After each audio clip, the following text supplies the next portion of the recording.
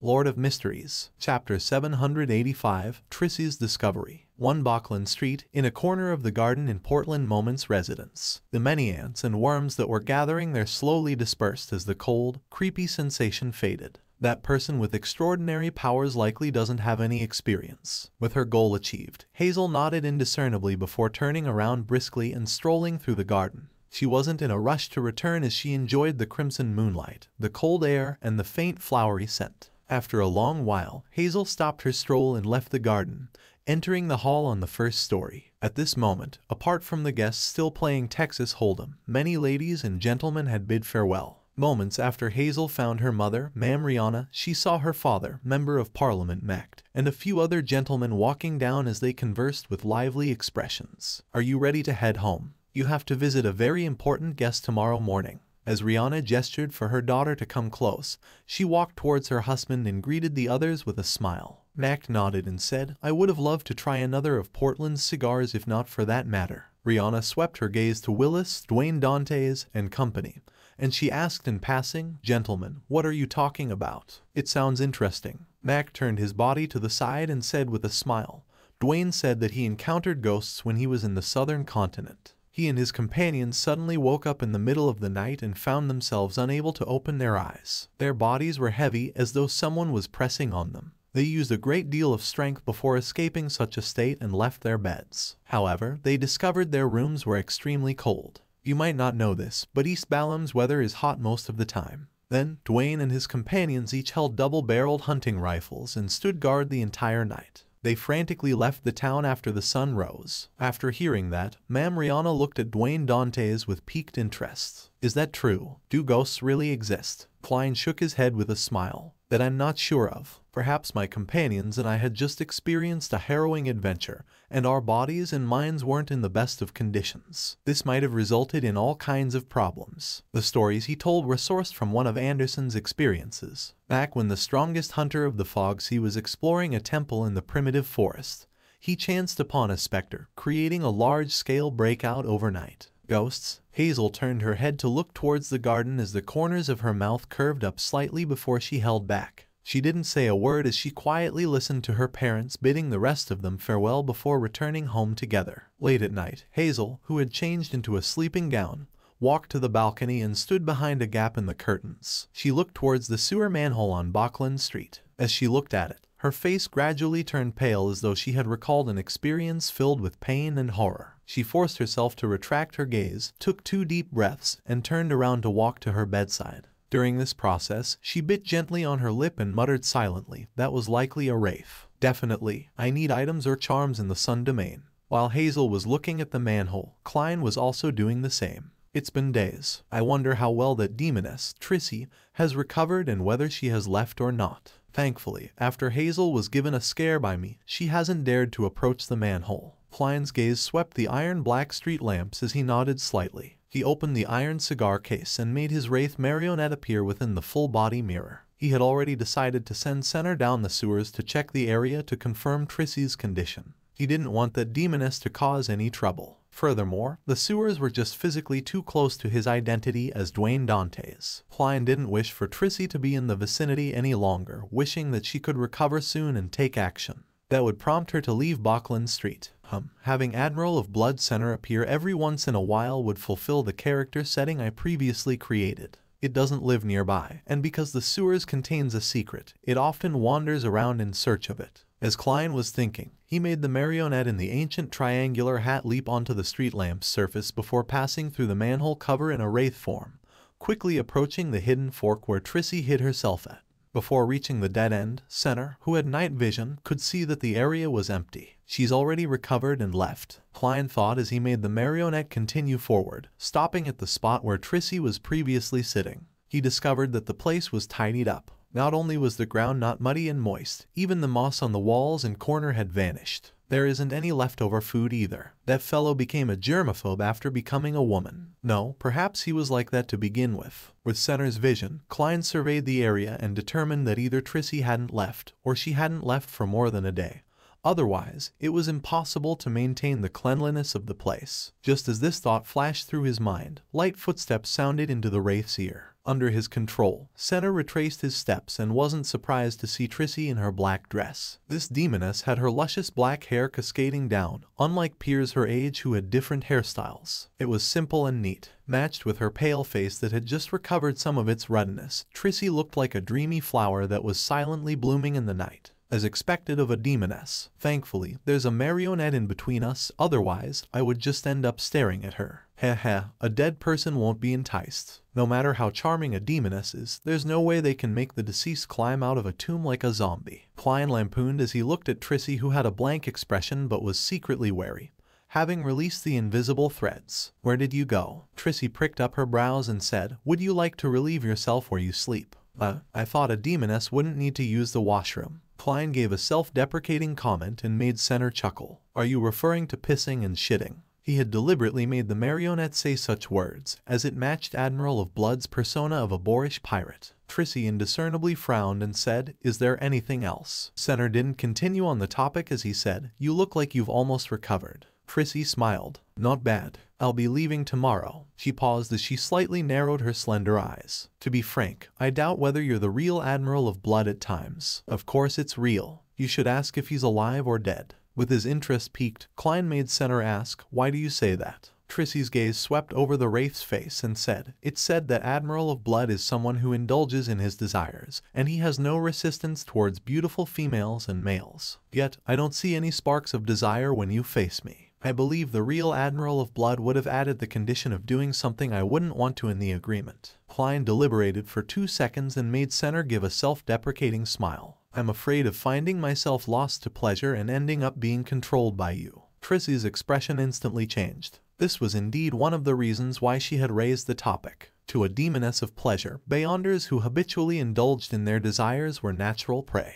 Klein actively ignored the topic and made the marionette say, you're seeking out the target tomorrow. Very clearly, the Royal Guard captain knows you and knows what you look like. After all, you were arranged by them to be by Prince Edisac's side. Klein silently added. Trissy lowered her head and looked at her toes before chuckling. Rest at ease, I have the perfect plan. As she spoke, she turned her body sideways and casually looked deep into the sewers. If you set off from here, at the end of the 6th left fork is a hidden passage. It has signs of prolonged human activity. Heh heh. I discovered it while walking around in the past few days. I believe it has something to do with that girl, right? It's also the reason why you're here. Hidden passage. Klein didn't confirm or deny it. He made Center smile and say, did you discover anything? Trissy shook her head. There was nothing at all. Perhaps only a certain pathway, or someone with a specific item can find the clues. A marauder's intuition, or something on Hazel's person. Klein didn't make Center continue on the topic as he pressed his hand to his chest and bowed with a smile. Since you've recovered, I can be at ease. The moment he said that, he suddenly vanished. Trissy focused her eyes into a stare, but it was to no avail. Only when the invisible threads she had released was hit by a breeze did she retract her gaze, confirming that Admiral of Blood had really left. At that moment, Klein had brought the wraith back to the manhole without attempting to explore the spot which Trissy had mentioned. There were 3 reasons for his decision. First, it had exceeded 100 meters. Second, he suspected that he wouldn't find anything since he wasn't from the marauder pathway, nor did he have the corresponding items. Third, Trissy was still around. Frizz woke up naturally on a Sunday morning as she got up to wash up. As she chewed on a fresh piece of toast, she retrieved a stack of items from her mailbox. As she walked to the coffee table with a cup of coffee on it, she casually flipped through the items and discovered a reply letter she had been looking forward to. Throwing down the papers, bills, and other letters, Frizz tore open the envelope. Teacher is already in Backland. Frizz quickly read through the letter as she muttered in surprise. At the same time, she saw the toast in her mouth plunge to the ground. Chapter 786, Accounting Fraud. Hat trick in on Sherwood Borough's 22 Hope Street. Just as the attendant at the front desk was about to drink some water, she saw a lady walk in. The lady was about 1.65 meters tall, and she wore a light-colored dress with frilly sides. Her brown curly hair cascaded down as she wore colored glasses. She looked casual, just like someone who had just returned from Daisy Bay. She held a dark brown leather suitcase as she unhurriedly walked to the front desk. A lady with extraordinary disposition. Her attire is nice. How I wish I could see what she looks like without her glasses. As a female, the attendant habitually sized up her clothes and accessories. She then heard the lady say in a languid tone, 1 night, a single room. 2 solely and 8 pence. The attendant gave her the room rate for the day and directly asked, "Do you have any identification documents?" She wasn't too adamant about registering her identity, because the inn had no means of confirming the authenticity of the documents. Yes, the lady put down her dark brown suitcase and took out an identification document from her handbag before passing it to her. "Margaret Taylor," the attendant muttered as she registered her before finding a bunch of keys. "Room 2012. Thank you." The lady in fashionable attire received the keys, carried the dark brown suitcase,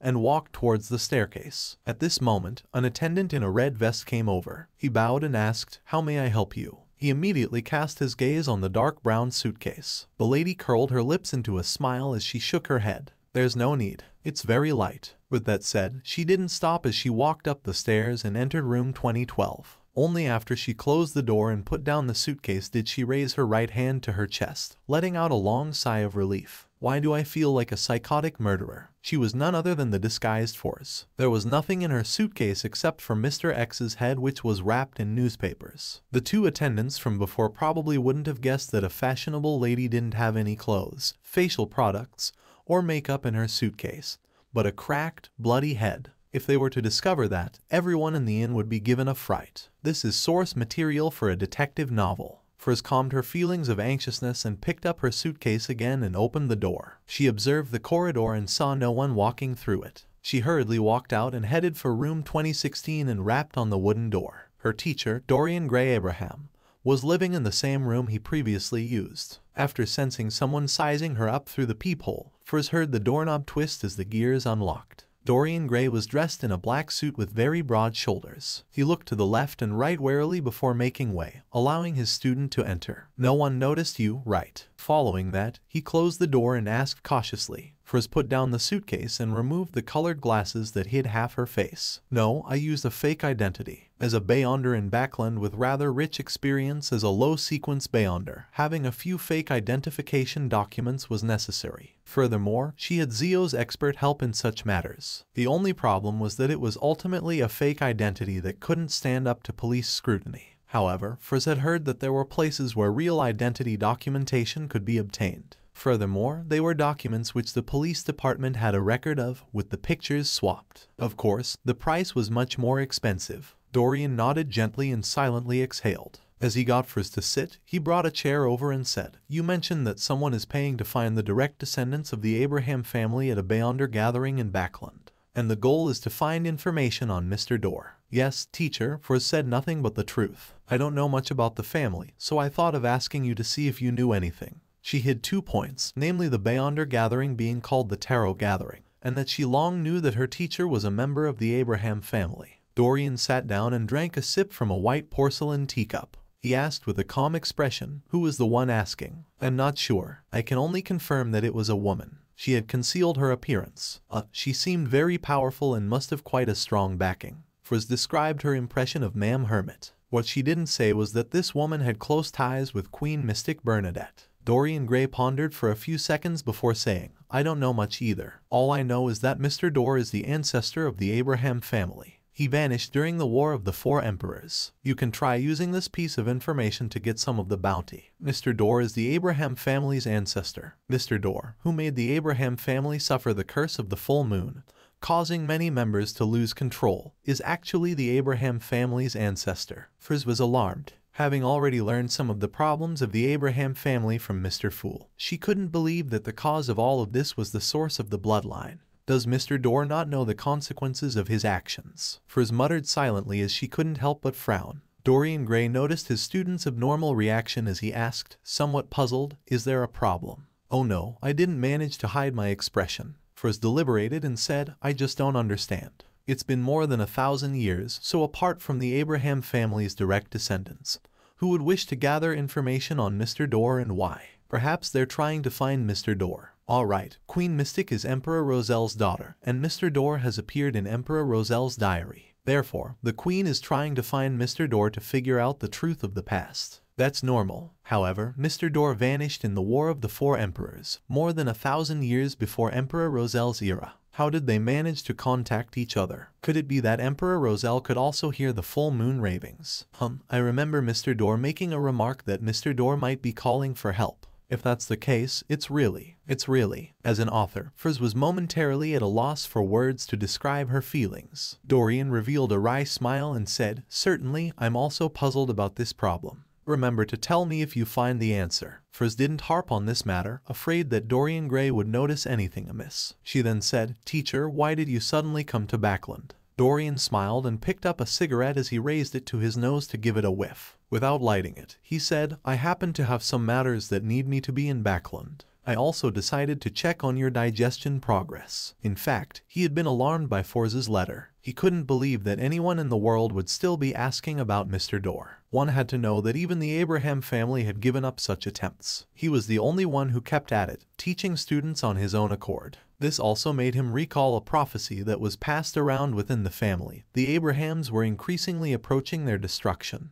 When he connected the two matters together, he rushed over to Backland to confirm his student's situation. He wished that she could advance as soon as possible, leaving some hope for the Abraham family. "I just grasped the various astrological knowledge," Frizz replied, feeling a little guilty. Due to her lack of money, she hadn't bought the high-quality crystal ball needed by an astrologer. To not continue on this topic, Frizz began asking Dorian Gray about the acting principles needed for astrologer. Obtaining advice such as astrology isn't all-powerful. Towards the end, Frizz glanced at the dark brown suitcase beside her and said, "Teacher, there's one more matter." "What is it?" Dorian leaned back into his chair as he leisurely drank a mouthful of black tea. Frizz followed the script she had prepared and said, "After knowing that Louis Ween betrayed the organization, inflicting a great deal of harm upon all of you, I've always had the thought of finding him and exacting revenge for all of you." "Give up that thought." Dorian sat up straight. "Even if you have Leymano's travels, you are no match for him, much less able to kill him.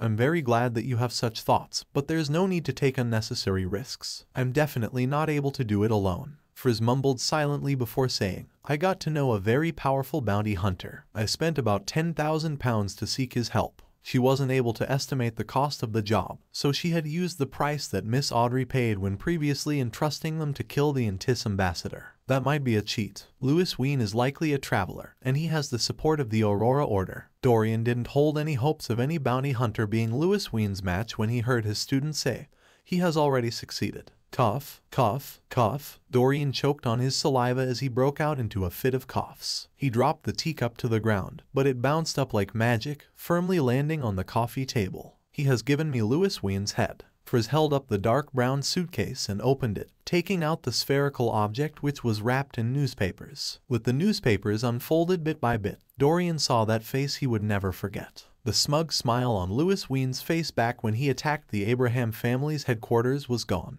His head was covered in cracks, as though it had been glued together piece by piece. It was gruesome, filled with pain and despair. As an astrologer, Dorian Gray's spiritual intuition told him that it was undoubtedly Louis Ween's head. "Good, very good," Dorian muttered in excitement before looking up at his student. "Who was the bounty hunter? I can't imagine Backland having such a powerful bounty hunter." Frizz hesitated for a moment before saying, "Jamin Sparrow." Chapter 787, Dorian's Warning. Jamin Sparrow. Dorian felt the vessels on his forehead pulse when he heard that as he held his hands together, tensing up without realizing it. Situated in Pritz Harbor, he inevitably learned of the various news at sea, both actively and passively, knowing far more than the residents in Backland who relied on the newspapers. In recent months, he often heard from different channels of information about Jamin Sparrow, from killing Steele Mavetti to severely injuring Vice Admiral Ailment Trissy, to successfully hunting Admiral of Blood Center. All these stories were colored with mania. He left the sea and came to Backland. He hasn't changed his trait of craziness. Dorian held back the horror and wariness that subconsciously rose in his heart as he looked at his student and said in a deep voice, "It's best that you minimize your communication with that bounty hunter. He's bound to get into big trouble one day, and it wouldn't take long for that to happen. Teacher is indeed experienced and has great acumen." He instantly saw through Mr. World's intrinsic nature. "Unfortunately, I'm already a member of the Tarot Club, so it's impossible not to communicate with him." Frizz adjusted her state of mind and sincerely nodded. "Yes, teacher." Dorian composed himself and once again looked at his former student and current enemy, Louis Ween. However, this traveler could no longer speak. He didn't even have an iota of spirituality left. After a few seconds of silence, Dorian leaned back slightly and looked at Forz. "You mentioned paying £10,000 for the job." He wasn't aware of Forz's financial situation, other than knowing that his student was a best-selling author who likely earned quite a bit from her royalties. Furthermore, she seemed to be doing quite well in the few Beyonder circles with transactions that rewarded handsomely. Therefore, it wasn't too surprising or unacceptable that she could save up £10,000. Frizz fidgeted, feeling a slight guilty conscience as she said, "Is it too expensive?" She deliberately asked the question in order to hide the fact that she had mentioned a fake number, so as to show that she didn't have much experience in such matters. Dorian shook his head. "No, it's too cheap. It's so cheap that I suspect whether Jamin Sparrow has other motives." As a member of the Abraham family which had suffered numerous setbacks, he often maintained a relatively high level of wariness. In the professional terminology of various clubs and gatherings, that's called a membership fee. For as lampooned as she frankly said, there were other conditions, including everything on Louis Ween's person belonging to him, as well as the requirement of me providing him help. Also, I promise that if he's in need of cash in the future, I will compensate him an additional £3,000. That's reasonable, but just barely. Dorian nodded gently and said, "Usually, assassinating Louis Ween, who had the Aurora Order backing him, would cost at least £30,000. And if there are other situations, the price will be higher." Back then, Mr. World had used demigod powers recorded in Leimano's travels. He probably encountered something else, an Aurora Order saint, having had an edifying experience exerted on her by the Tarot Club. Frizz wasn't unfamiliar with the Aurora Order's structure. She didn't hide her frown as she said, "From the looks of it, it's indeed a little abnormal. Perhaps he's in desperate need of cash." Dorian thought and said, "Perhaps he cares more about Louis Ween's Beyonder characteristic. To the Beyonders of other pathways, it can be forged into a rather useful mystical item as long as he finds a suitable artisan." Dorian paused for 2 seconds before adding, "There's no need to worry about that. Just stay away from him in the future." Perhaps he had long targeted Louis Ween, and he was just using the information you provided to carry out the assassination while still getting an additional bonus. Dorian didn't continue on the topic as he took out a fist-sized pure crystal ball from his pocket. It's made of star crystal, and it can effectively raise your astromancy. The light shone in from outside the window as resplendent waves surfaced within the crystal ball. Without waiting for Frizz to reject, Dorian chuckled. "Louis Ween is my enemy. The payment used to get rid of him should be paid by me.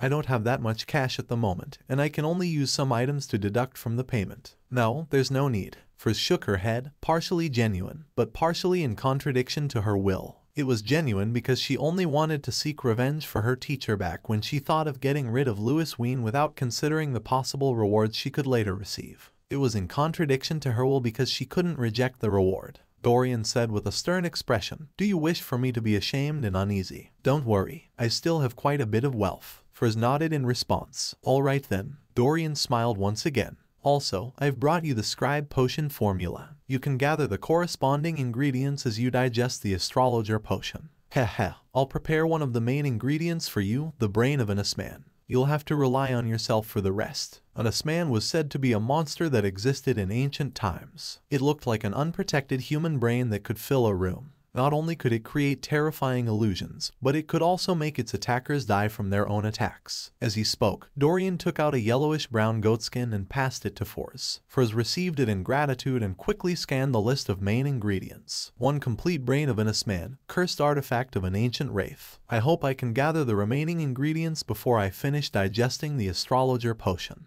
Just as Frizz rolled up the goatskin, she saw Dorian take out a pure golden box from his suitcase. After removing the wall of spirituality, Dorian opened the box as he said, without the gold enclosing it.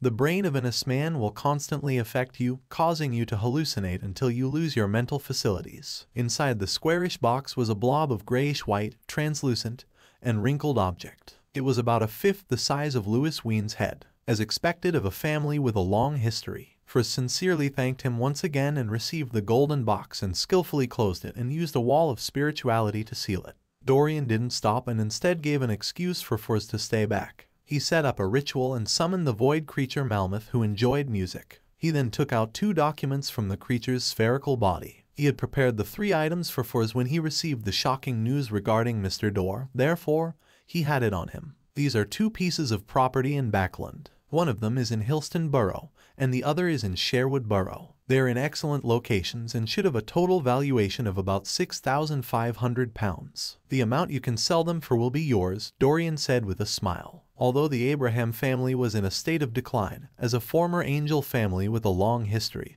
it still had quite a bit of resources, including land, tree farms, property, manors, and mines. However, Dorian only had control over a few, with most of the remainder belonging to the various smaller families. The place I'm renting costs £2,500 in an okay district but an average location. What teacher gave me today does add up to about £10,000. Frizz couldn't help but sigh inwardly. In the Holy Wind Cathedral, deep blue efficient Randall Valentinus looked at the mandated Punisher deacon and said, "Any findings?" The new Backland Archbishop was a middle-aged man with a domineering demeanor. His dark blue hair was thick, and he had large earlobes. His eyes seemed to constantly hide lightning and storms within them. The mandated Punisher deacon standing before his desk was a thin middle-aged man wearing a modified captain's hat. His looks didn't stand out, but there was an anchor tattoo on his neck. The man answered reverently, "Your Eminence, we've already caught some of the members who participated in the gathering. However, they have no idea who the rest are, much less know of the person who assassinated Mr. X according to their description. The assailant was about 1.6 meters tall and likely female. We can't rule out the possibility that it's a short man." Randall held back his anger and asked, "What do you plan on doing next? As we are temporarily unable to know who Mr. X invited to the gathering, and 1.6-meter tall women are common, our plan is to relax our stance on the surface as we target a few suspicious targets and convert those we've caught into informants. Without us exerting any danger, those bunch of lunatics from the Aurora Order will definitely seek out the murderer themselves in order to avenge Mr. X. They'll likely do a carpet search. And this way, not only will we find the assassin, but we can also discover more clues to the Aurora Order," the thin middle-aged man explained in detail. Randall nodded in thought and said, "Roy, when taking action, remember to apply for a Grade 1 sealed artifact. The situation is clear that the Aurora Order has at least a saint in Backland, and the assassin's strength is greater than the typical Sequence 5 Beyonder, and they similarly have a demigod backing them." "Yes, Your Eminence." Roy Wellesley struck the left side of his chest with his right fist. "Dwayne, you often exceed my expectations. It hasn't taken you long to finish studying the revelation of Evernight's Book of Wisdom." Inside St. Samuel Cathedral, Bishop Electra closed the Bible in his hands and smiled at the pious tycoon with gray sideburns and deep blue eyes. Klein laughed and replied, "This is expected of a believer. Next up is the study of the letters of the saints." "Yes, which saint do you wish to begin with?" Electra asked. Klein looked to his sides and chuckled. "Let's do St. Samuel then." Electra wasn't surprised at that as he seriously introduced. St. Samuel was a Backland archbishop during the 4th epoch of the Trunsost Empire. He contributed greatly to the spreading of the goddess's faith and entered her divine kingdom before dying, becoming an angel. As he spoke, he flipped to the corresponding letters of the saints. At this moment, Klein's spiritual perception was triggered. He felt a deep sense of evil and diabolical will spread above him. Following that, a cold and quiet feeling extended from underground, leveling everything and restoring the cathedral to its former tranquility. Bishop Electra snapped out of his daze and said to Dwayne Dantes, who didn't seem to detect anything, "Sorry, I just recalled something." Chapter 788, Hidden Passage. "It's fine," Klein replied with a warm smile. Although he didn't seem to notice anything, thoughts were flying through his mind. He began considering what the anomaly that happened during that instant meant. Previously, the keepers would head upstairs along the nearby staircase. It can be preliminary determined that they live there, coinciding with the area where the anomaly happened. The keepers aren't in the best of conditions, so the chances of them losing control are greater than ordinary Beyonders, causing them to suddenly release a sense of an evil and diabolical will. And this was suppressed and quelled by the core seal deep behind Channy's gate. If that's the case, there are two possibilities. 1. The core seal behind Channy's gate can sense all the anomalies in St. Samuel Cathedral, and then react instinctively. 2nd, during the Keeper's watch over the years, they are constantly corroded by the core seal's powers. In a certain sense, they are a part of it, or they bear the weight of the corresponding traits. Once any abnormalities happen, their bodies will immediately intervene. If it's the former, that means that when I knock a keeper unconscious and replace him, it will easily be detected by the core seal behind Channy's gate. It will produce an anomaly like before, causing my plan to fail right at the beginning. If it's the latter, I'll definitely be repelled when entering Channy's gate, even when disguised as a keeper. I need to figure out the problem before coming up with a direct countermeasure. It's really difficult to steal sealed artifacts from the various churches. It's no wonder almost no one is willing to do so. As Klein's thoughts wandered, he superficially paid attention to Bishop Electra's explanation of St. Samuel's experiences and letters that he left behind. When it was almost time, he politely bade him farewell. After returning to 160 Buckland Street, he saw his butler approach just as he handed his hat and cane to Richardson. "Sir, do you plan on holding a ball or banquet next weekend and invite the neighbors?" Walter wasn't using a suggestive tone, but a tone of inquiry. However, Klein knew very well that since his butler had raised the matter, it meant that it was almost time. He nodded gently and said, "Sorry night then. A ball. I'll have to trouble you and Tanja to make the preparations. Is there enough money?" When saying the last statement, Klein looked to his housekeeper. Tanja sternly nodded and said, "There's enough. The various alcoholic beverages in your wine cellar is enough to handle several banquets." When moving into 160 Buckland Street, Klein had handed her £1,000 in cash for the household expenses. From the looks of it, even with the need to replenish fine wine, tea leaves, and coffee beans, it wasn't something that could be spent in a month. "The gold pound is rather strong after all." Klein nodded and smiled. "Let's not use wine that's too expensive for our first ball. It's common to be reserved in loan." "Yes, sir." Although Walter was very aware of how to run a ball, he still paid serious attention to his employer's instructions. He paused and said, "There are only two things you need to do. First, it's to settle the guest list with our help, thinking up some small talk for each guest, matching the person's corresponding status and experience. Second, it's to order a suit for the ball." How troublesome. When greeting Hazel, "Can I say that the sewers here are cleaner than the squares in the southern continent?" As Klein sighed and lampooned, he nodded slightly. "No problem." Deep into the night, the crimson moon hung high in the sky. The smog, which had significantly thinned, made Buckland have an additional sense of tranquility. In Dwayne Dantes' master bedroom, Klein set up a ritual to summon himself. He planned on entering the sewers tonight to confirm that Trissy had left. He then planned on heading for the fork she had described, to explore the so-called hidden passageway to see if he could discover anything. Klein didn't have extravagant hopes of gaining anything. He was only worried that the secret hidden in the sewers would pose a hidden risk that would one day explode. This could easily involve Dwayne Dantes, who lived nearby, spoiling his plans and stealing the Antigonus family's notebook. On this matter, I can't be an ostrich that buries its head in the sand and pretend not to know anything. I should discover the problem early and destroy what needs destroying or report what needs reporting before it completely erupts. That's the most effective solution. Of course, I also need to be sufficiently careful. I mustn't let my exploration end up lighting a fuse. Klein's spirit body tore out of the candlelight, and with Azic's copper whistle augmenting him, he possessed the physical body of Dwayne Dantes, controlling him to walk to the boundary of the wall of spirituality and sit in the reclining chair. To the external world, it looked as though the tycoon had dozed off reading the papers. Summoning my soul to possess my own body feels different from returning to my body. There's an obvious barrier in between. Klein did a comparison of the experience and floated to his desk, cleaning up most of the items on the altar and leaving behind the candle that maintained his summoning to burn silently. After doing all of this, Klein wore creeping hunger, and with Azic's copper whistle, death knell, and the center gold coin in possession, he flew out of the master bedroom and left 160 Buckland Street, drilling into the sewers. Just as Klein found himself in the moist and dirty environment, he immediately released Wraith Center and made his marionette open up a distance from him, turning into the hidden fork where Trissy was previously recuperating. This time, he saw that the clean region in the sewers was already stained with dirt containing signs of rats. From the looks of it, Trissy has really left. Klein, who was following far behind, heaved a sigh of relief. As a spirit body, he didn't need to breathe, nor did he need to walk on the ground.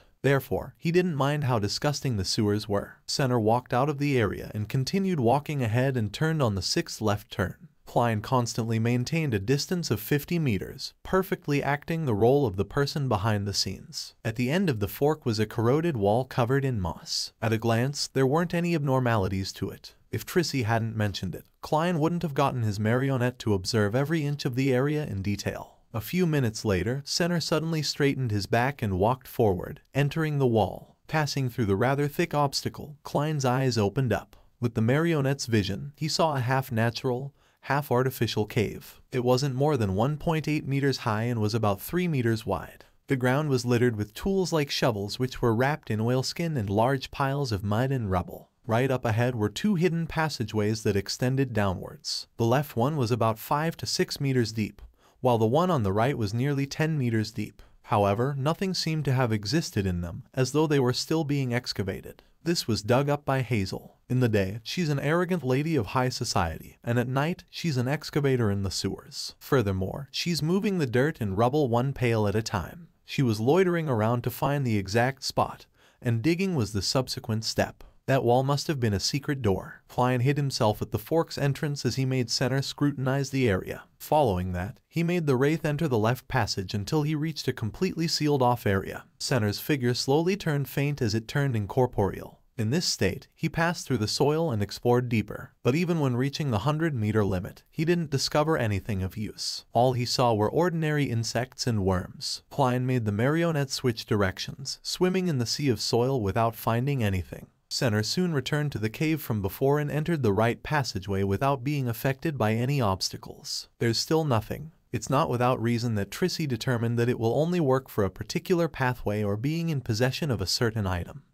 She must have probed the area with the invisible threads of a demoness of pleasure. Unfortunately, I've already lost Tinder. I wonder if the gray fog's aura on me would work. It seems to strongly attract Beyonders from the Marauder pathway. Klein silently commented and, using his spirit body state, planned on personally visiting the 2 hidden passageways that Hazel had dug up. However, he curbed his desire because he was now a marionettist. Doing it personally in situations that didn't require it was in violation of the acting principles. It's fine even if I don't use the gray fog's aura. I'll just request to purchase a mystical item from the Marauder pathway during tomorrow afternoon's tarot gathering. It doesn't need to be too expensive. It can just correspond to sequence 8 or 9. That badge from Lanevis is only a signal receiver, not an item of this pathway. While not aware of the exact situation of what's hiding inside, rashly using my spirit body to explore it might result in me attracting a high-sequence monster. Being careful and cautious will forever be a condition for myself. Klein slowly heaved a sigh of relief and retrieved Wraith Center. He wasn't worried that Hazel would continue coming in the near future. Any person with normal intelligence wouldn't continue coming unless they had the means to deal with the situation from before. Ignoring how Hazel hasn't had any contact with Beyonder circles, even if she has, getting an item from the Sun Domain isn't simple. After all, Backland is the territory of the Church of Storms. I do have something that I don't use often. Can I find an opportunity to sell it to her and then let her use it to harm my marionette? Klein jeered at himself before shaking his head with a laugh. He ended the summoning and returned above the gray fog, vanishing from the sewers. On Monday morning, the bright sunlight tore through the thin clouds, shining onto every corner of Backland. Emlyn White pulled down on his silk top hat. As he left the carriage and walked to the Harvest Church, he squinted his eyes and mumbled, "What terrible weather. Backland's worst season is coming soon." He was just about to step onto the stairs when he saw a paperboy approach him, handing him a copy of the Tussock Times. "Sir, today's morning papers." Emlyn wanted to reject it when he discovered a small slip clasped in the middle of the boy's fingers. Emlyn maintained his countenance as he took out a penny and passed it to the boy, receiving the copy of the Tussock Times and the slip. Before entering the Harvest Church, he quickly spread it open and scanned it. "There are clues to the people you are looking for. Please come to the Bravehearts Bar." Chapter 789. Each Person's Monday. 9:30 a.m. Backland Bridge area. Iron Gate Street, Bravehearts Bar. Emlyn White stood rooted to his spot after he got down from the carriage. He stared ahead in a daze, nearly forgetting to avoid the sunlight. At that moment, the bar's main door was shut with no signs of it opening. As a sanguine who seldom left his home and only went to places like bars at night, Emlyn never expected the bar to be closed in the morning. He had left the Harvest Church in a rush via the transportation system after seeing the paper slip, hoping to obtain any first-hand intelligence. To save time, he even tolerated the cramped environment and stench of the metro. At that moment, Emlyn was somewhat peeved, but he knew that he had made the mistake. All he could do was pull a face and circle around Iron Gate Street to not waste his trip. Just as he was about to approach a rental carriage that stood along the street, he caught sight of a familiar figure from the corner of his eye. The person was wearing a brown rounded top hat and an old coat while carrying a ragged haversack. He was none other than Ian, the underground arms dealer and intelligence merchant. I have quite good intuition. I knew he would appear early." Emlyn was delighted as he stuffed his hands into his pockets and leisurely walked over, blocking Ian's way as he chuckled. "Good morning." Ian looked up and glanced at the handsome man before him, replying in puzzlement, "Good morning, Mr. White. You should have come in the evening." "It seems to be a suitable time now," Emlyn said with a smile, clearly in a good mood. "Ian, why do you always wear the same clothes and outfit every time I see you?" Ian answered without minding the question. This can make me appear more mature while allowing me to keep a low profile. Of course, the main reason is that I lack money. The final sentence was added with a joking tone. I look forward to your attire in summer, Emlyn said with a scoff. I'll take off my coat. As Ian spoke, he took out 2 pieces of paper from his ragged haversack. They were the bounty notices that Emlyn had previously given him. Someone in Eastborough saw this person. He handed over one of the papers to Emlyn, and on it was the name, Argos. Realizing that there really were clues to the primordial moon believers, Emlyn asked in delight, "Where is he?" Ian didn't reply as he looked at him with a silent smile. Experienced, Emlyn immediately took out his wallet and gave £150 to Ian. "That's your reward." Ian smiled and said, "There's still another half to go." Another half? Emlyn nearly wanted to let this merchant in front of him know the prowess of a sanguine. This was because an effective clue cost £20, while an exact location cost £150. However, he quickly read between the lines as he asked in pleasant surprise, "Another one was found?" "Yes." Ian handed him the remaining piece of paper in his hand. While my friend observed Argos and confirmed his residence, it was discovered that he had met with this person named Golly's Kevin. Therefore, I've obtained the residence of the 2 targets at the same time. Very good. Emlyn emptied his wallet and gave another £150 to Ian. He was abnormally delighted. He felt that the ancestor and Mr. Fool were blessing him. This was because there were only 5 targets, and he had successfully hunted 1. Now, with 2 additional clues, all he needed to do was succeed in order to declare himself victor regardless of what the other sanguine did. Ian seriously counted and checked the notes before saying with a suppressed voice, "Argos is on the 3rd story of the apartment block at Eastborough's 6 Limestone Street, opposite the public washroom. Golly's Kevin is similarly in Eastborough. He stays in the room beside the staircase on the 1st floor at 19 Beluga Whale Street. I will confirm your intelligence. I believe you wouldn't wish to abandon your business for a mere £300. Emlyn nodded gently as he gave a warning. Following that, he chuckled and said, "They were found so easily." Ian's red eyes darted around slightly as he said, "First, many bounty hunters are my friends. They have many informants in Eastborough. Second, those 2 gentlemen didn't have great disguises. Despite being in Eastborough, they wore very different attire from the people around them. If they were willing to wear more ragged clothes and did more than 12 hours of labor work, I believe they would be hard to find in the messy Eastborough. Is that so? One needs to take note of the difference in environment when hiding oneself." Emlyn muttered silently to himself, feeling as though he had learned a new trick. He didn't plan on heading to Eastborough immediately. This was because even if he took action in the day, it would be very difficult to escape without causing a commotion. It was a rather dangerous act in Backland, as it meant that the mandated punishers or nighthawks might come knocking at the door just after he sneaked back home. Emlyn planned on verifying the situation and taking action between 8 to 9 in the evening after the tarot gathering.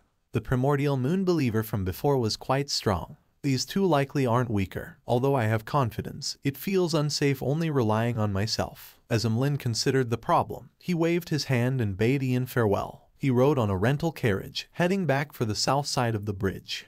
Eastchester County, Stone City. Audrey stood behind a railing, watching the servants placing the items that had been brought from the family castle in suitable spots. The scene was bustling but orderly. "I'll send someone to associate Professor Michel later and tell him that I'll be paying a visit to the Relic Search and Preservation Foundation. I hope that they've obtained some items that have been tainted with Beyonder effects." As Audrey's mind wandered, she couldn't help but smile. She was proud of her decision of donating the funds to establish the foundation. When her eyes that were as beautiful as emeralds saw the time on the wall clock, she hurriedly reined in her thoughts and turned to return to her bedroom. Susie was slumped in a corner of the bedroom. Its front paws were crossed, giving it a sense of elegance. In front of it was an open book. There were dense lines of text written on it. Susie would raise one of her front paws from time to flip the page as she read with great seriousness. "Every time I see Susie like that, I feel a little ashamed. Audrey, you mustn't slack off on your education." Audrey encouraged herself in silence as she approached, planning to get Susie to head outside to guard the door. Susie looked up and glanced at Audrey before standing straight up, saying, "I got it." After saying that, it briskly ran out the bedroom without closing the door. "I haven't said anything." Audrey blinked as she softly muttered to herself. She had given such instructions many times, to prevent Susie from detecting that she wanted to be alone in the room from 3 to 3:30 p.m. on Mondays, forbidding humans and dogs from coming close. She had also done similar matters at other times, pretending that there was a gathering, wanting alone time while maintaining an irregular pattern. I have to say that Susie's existence has effectively raised my motivation to learn, as well as how strictly I handle matters. I can't be inferior to a dog. But being better than this dog doesn't seem to be something worthy of praise. Audrey puffed her cheeks with a self-deprecating comment as she sat by her bed, awaiting the beginning of the tarot gathering. 3 p.m. above the gray fog. Dark red figures shot up along the two sides of the long bronze table, materializing into different blurry figures. Good afternoon, Mr. Fool. Audrey is greeted with a cheery voice as she bowed. The other members greeted one after another until the existence at the seat of honor nodded in response. While sitting down, Friz couldn't help but look at Mr. World, wondering what she should use as an opening. Apart from passing on her teacher's reply to Ma'am Hermit, she planned on doing a few matters. 1. She wanted to tell Mr. World that due to the difficulty of the mission, she would pay him more, but it required him to wait. This was because the sale of the houses took time. 2nd, after brainstorming, she thought of a good way that could earn money and raise her strength. She had gained inspiration from the world's actions. Rent out Lemano's travels. When a member needed an item to temporarily raise their combat strength to deal with certain situations, they could rent Lemano's travels from her. The rent could be paid in 2 forms, cash which wasn't too expensive or to record beyond her powers instead. This also meant that the renter had to guarantee that the spellbook was returned with more filled pages. Of course, as the provider, Friz would record useful apprentice powers like door opening, providing the renter with relevant help. A problem that could easily happen in this transaction was that the renter might not return it. But with Mr. Fool witnessing these exchanges in the Tarot Club, Friz believed that no one would be blinded by greed, and the death of the renter was a low probability event for losing Lemano's travels. But with everyone knowing that they could pray to Mr. Fool in times of danger, death was an even smaller probability. How can there not be any risks when doing business? I will talk to Mr. World about when he will use it so that there won't be any conflicts. Friz retracted her gaze and heard Ma'am Hermit speak. Honorable Mr. Fool, I have 2 pages of Roselle's diary this time. Ever since contact was made with Queen Mystic, the receiving of diary pages has stabilized in a rather terrifying manner. Klein nodded slightly and chuckled. Very good. After a brief silence, Catalia conjured 2 yellowish-brown pieces of paper. They leaped into Mr. Fool's palms as if they had tunneled through the spirit world. Klein slowly lowered his gaze at the diary in his hands. The 29th of December. It's almost a new year again. All the mausoleums have been built. What's done cannot be undone.